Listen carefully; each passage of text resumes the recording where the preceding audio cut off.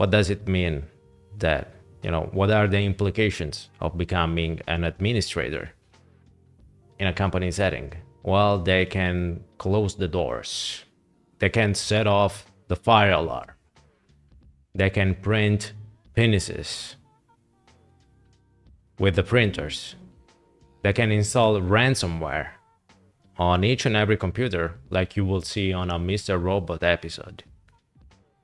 They will basically own the entire company.